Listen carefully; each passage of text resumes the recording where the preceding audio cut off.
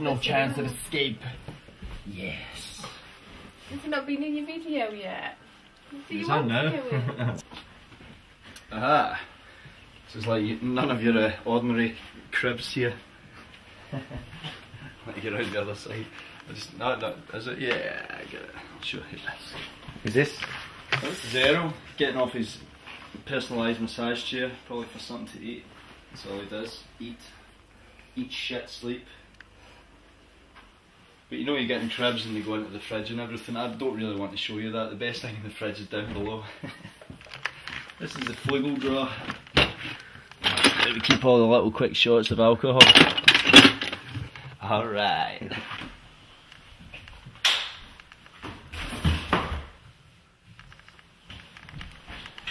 Yeah, so when I was a kid I always wanted to play snooker, and I got a lot of snooker lessons, and just couldn't get a house big enough to fit a snooker table, so pool's the next best thing.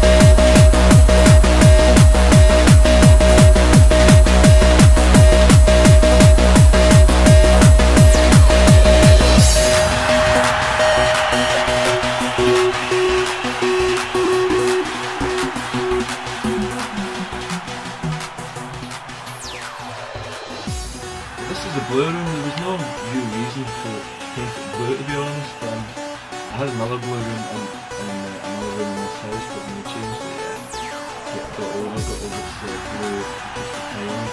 blue and blue room were written when I built both rooms, which I can't remember.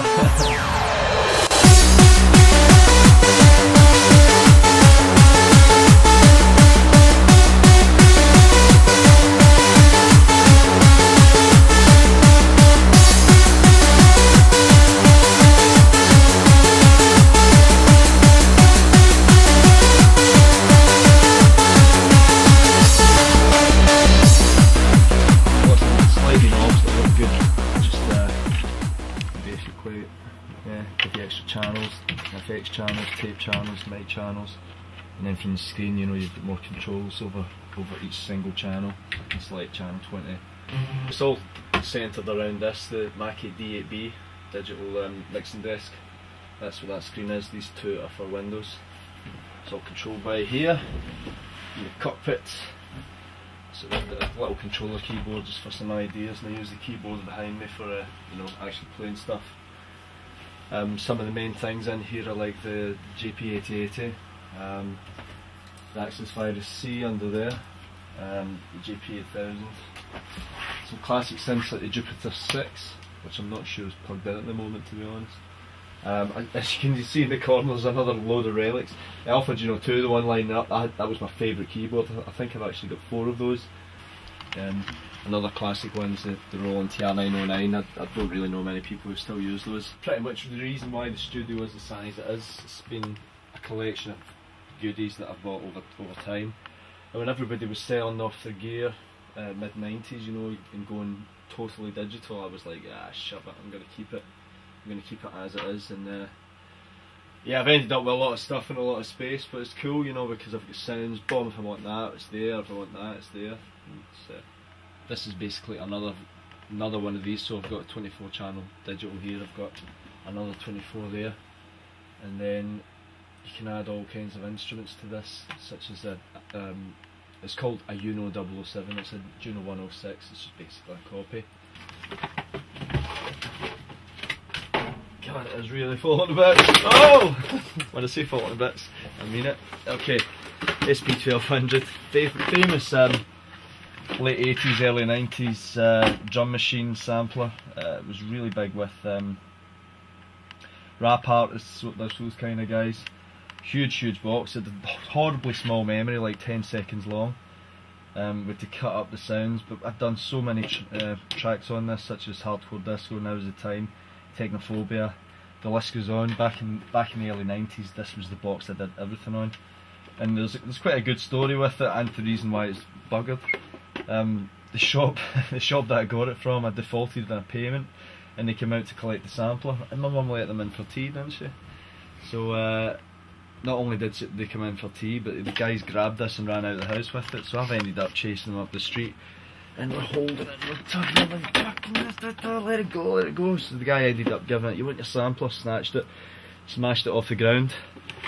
So, as you can see, it's very 80s, but it works fine. I got a guy to fix it, fixed a few capacitors, and it was fine. And then it was, before then I hadn't written much on it, and after then I had written most of my big tracks back in the day. The Jupiter 6 was also one of my favourite keyboards. These are like 20 years old now. I mean, the MIDI's very basic on them, which means basically if you want to change a sound, you know, you have to do it manually, you actually have to stand up, whereas in a computer it's all automated. But this really changed my sound a good time ago. Mid-90s, gave me another grunge that I never had. Some of the keyboards up against the wall here, like the Alpha Juno 2, these were like gold dust at the time.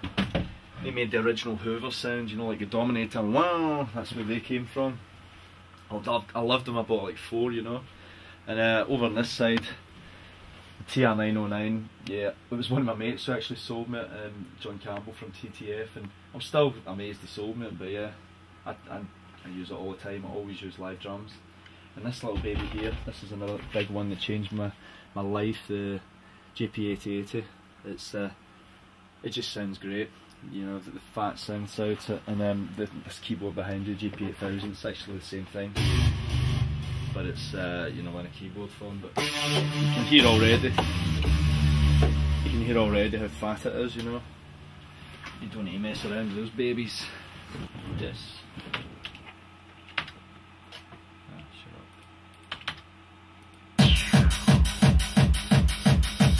What I tend to do is I make notes, a little notepad on the thing, because I never remember what it sounds. So it'll be like listed 8080, you know, 375. I know there is a way to set it all up automatically, but I'm far too lazy for that.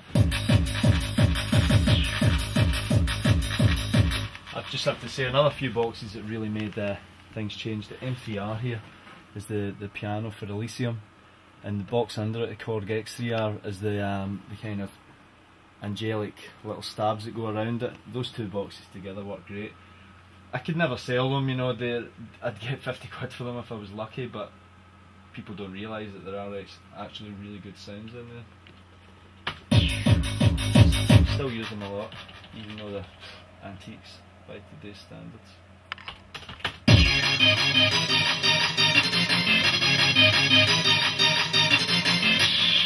This is just a remix of Happy Vibes, a tune that was very big in the mid-90s in Holland and Scotland. Dave Devastate's also done a remix, and yeah, just doing my own flavour of it.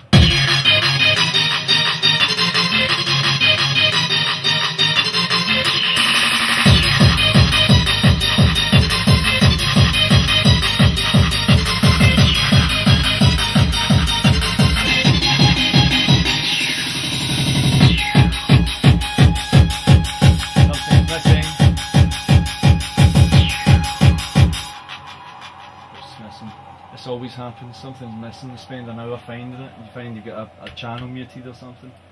All the drums are here, except for that one. These are all actually straight out of the 909. I know what it is.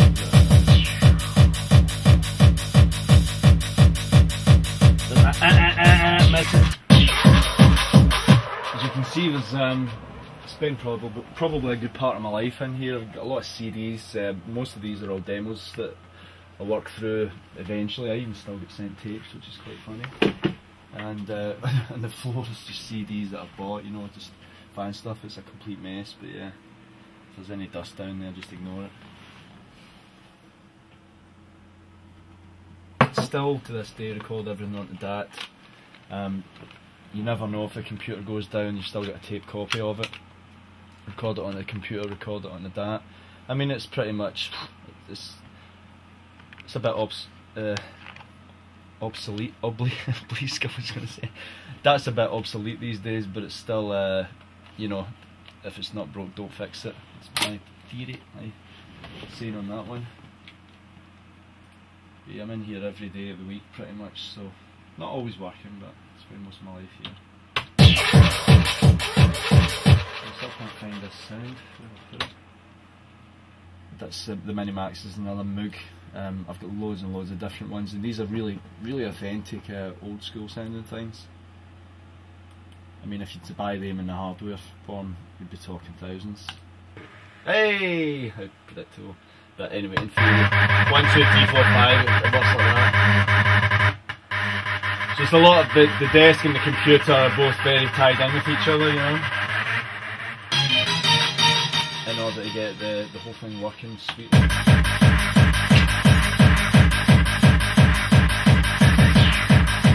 Control volume, I can control EQ from there. This was a funny one. I'd bought the Army of Darkness, and there was a special edition came out, and I was just watching it, and I think somebody else had actually used the sample before me, but I was like, I'm going to mess around with that, and it was a huge clip, like 3 or 4 minutes long. I sampled it from the DVD, and yeah, it became what it is now, and I never thought anybody would like it, you know. I thought it would be too hard for the UK market, and yeah, it's been one of the biggest tunes in recent time.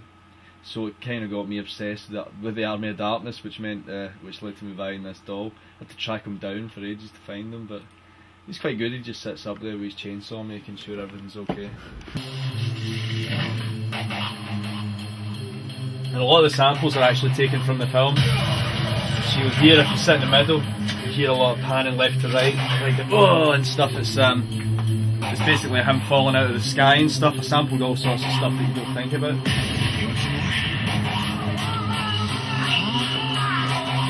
The screaming bit is him falling through the air, and it pans left to right as it did in the movie.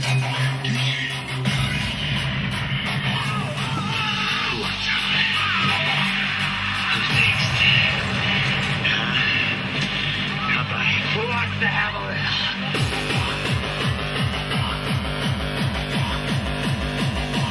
That kick was born.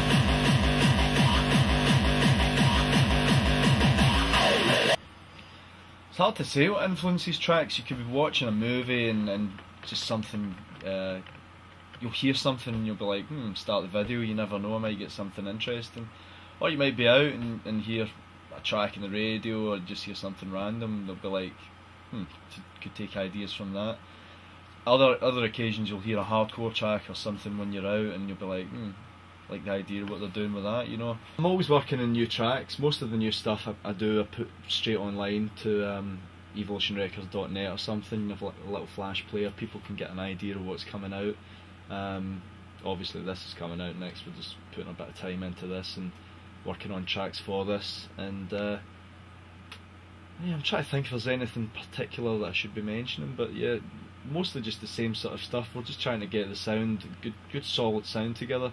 It's hard times in the record industry at the moment with illegal sales and illegal downloads. Vinyl sales are low, so we're working towards a new MP3 store and hoping to spread out with that worldwide. So we're trying to get a good catalogue of stuff that we can get online and hopefully increase the market, you know, and get it into areas that wouldn't normally have sold. That's the big thing we're working on at the moment.